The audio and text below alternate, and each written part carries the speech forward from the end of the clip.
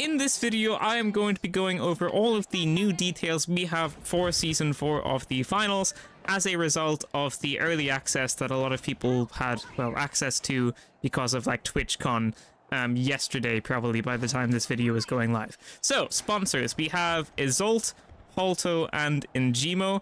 You can only pick one, so there's 3 sponsors to choose from, and you can only pick one to get the rewards from, and the rewards are probably going to be displayed on screen right now. So one of them is focused towards the light because there's a sniper skin, one of them is focused towards the medium because there's a FAMAS skin, and one of them is focused towards the heavy because there's some heavy weapon skin in there, I'm pretty sure. I'm not entirely certain if these are all of the rewards that you're going to be seeing on screen, or if these are just some of the rewards. I don't really know. We're probably just going to have to wait to find out when Season 4 finally arrives, but these definitely could be all of the rewards here. Facial hair is also new. I'd imagine this is going to be free, and I'd imagine it's all going to be kind of introduced at once, and you can just instantly go ahead and customize it. There might be more facial hair options you can buy later down the line. That's how it works with hair. But for now, you're probably just going to get like automatic access to it. So these are compatible with both character body archetypes and also all of the faces. So you can mix and match as much as you want. We also have 8 loadout slots. I'm not too sure how many we have right now. It's probably something like 6, but we're going to have 8 loadout slots, which is very, very nice. It would have been nicer to have 9. I'm not too sure where there aren't 9, but I guess 8 is going to be just fine. Now, as for new stuff, there are no new gadgets or specializations, but there are 3 new weapons. The M26 light shotgun, the Pike medium DMR, and the Akimbo heavy deagles. All of these seem like they're going to be pretty decent, so it's not going to be like how the FAMAS and the 9th ER were when they launched, where just no one really used them ever. These all seem like they're going to have a certain role to play. The heavy deagles just seem like they're very, very, very good. They seem like they pack a real punch, probably at like close to medium range. And I feel like you can probably get a few shots off with them at the longer ranges as well. The medium pike is going to be good if you can land headshots, and if you can't land headshots, it's probably not going to be the best, but the headshots are pretty damaging. And then the light shotgun, from my understanding, is like the Model 1887, but it's weaker, but it has a higher magazine and a faster reload, I believe. So that's my understanding of all of that. Also, scopes are new, so we're going to have different scopes that we can put on certain weapons. There's like a red dot sight, I think there's a zoomy scope as well, and then there's like an iron sight scope. Well, maybe I'll have images of these. I guess I'll have a look and I'll pop the images up if I have them. These aren't applicable to all weapons. They'd be applicable to the weapons you think they're applicable to. So, like the AKM, you can put a red dot sight on that. I think you can take the scope off of the FCAR, and like the zoomy scopes like the LH1, I think you can put like a 3x scope on as well. I'm not entirely sure about that, but I do believe that's how it works. If I'm wrong about that, I'll correct it with like some text on the screen right now. But scopes are new.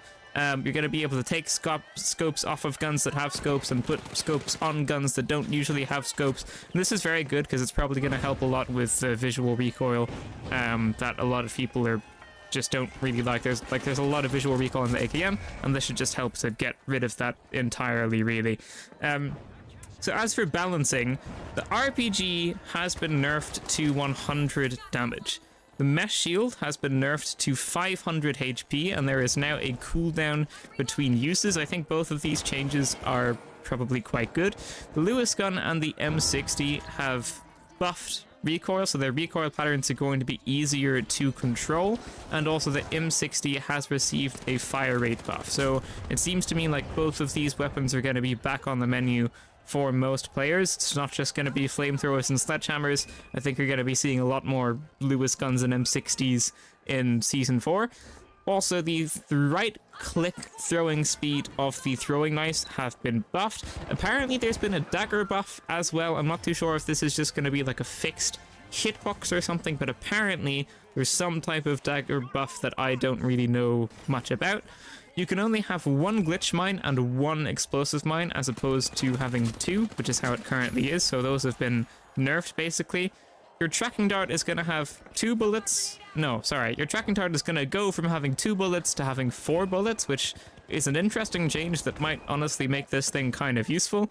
You're going to have 3 breach charges, and the CL40 can now 2-shot lights again, so it's going to be buffed quite a lot, and it's going to go back to how it was working in Season 2, which I think makes a lot of sense. So those are all the pretty much confirmed, or very close to being confirmed, things that I know about the weapon balance changes. There's probably more. There's probably some kind of like maybe let's say lesser patches for some weapons, like maybe the damage of a weapon gets reduced from like 33 to 32 or something like that, so no one really picked up on it. There's probably some like damage fall off changes as well, but all of that kind of stuff we're gonna have to actually see in the patch notes. We don't have any patch notes numbers or statistics or anything like that. We just have what people were playing with and what we could see and what people tested out in the firing range. So that's all of the basically confirmed stuff, and then some stuff that I saw people saying that I'm not entirely sure about. The AKM I think has 32 bullets now instead of 36. I really don't know if this is actually changed or not. Do let me know in the comments down below so other people can go in there and see about that, but that's an alleged nerf. I don't really know about it. And I've seen a weird thing going around about ranked cash out having 3 teams of 3 instead of having 4 teams of 3. I also don't know about this. I don't imagine anyone actually played ranked mode while the event was live, so maybe they saw it in like the menu where the game modes were, but I'm not sure about this either. So this could just be, you know, fabricated, or it could have like actual truth to it. I really just don't know. If someone knows, then leave a comment down below, or just wait until Season 4 arrives, which is in like 4 days at this point. It's very, very close. And then last thing, obviously, is also going to be new Battle Pass.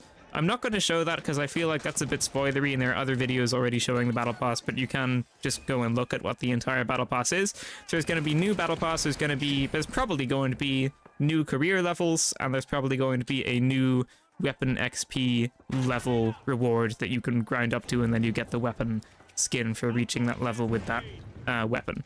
So that is all of the stuff that I could find regarding Season 4 of the finals. Again, there's probably going to be more balancing changes that we realize in the patch notes. It's impossible for everyone to try out all of the different weapons in a pretty short time span. So that's the end of the video. If that's all you care about, you can click off that now.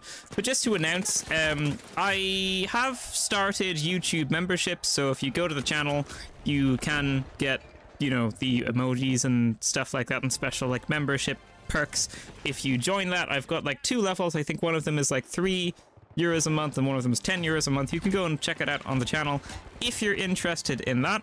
I also do plan on starting to stream soon. I'll probably make like a community post as well on the YouTube page to tell people that I'm going to be streaming. I'll probably make maybe a schedule as well if it goes well. I still have to do like a test stream first and all of that, but I'm definitely planning on starting streaming as well. So if you head on over to Twitch, it's just SwampThump. I'll probably link it in the description anyway. I'll link my Twitch page in the description of this video, so it's easy for you to click on. But if you wanted to give a follow on Twitch as well, because right now I don't have any because I haven't used Twitch before, then that would be very helpful as well. So I've activated YouTube memberships, which is a thing right now.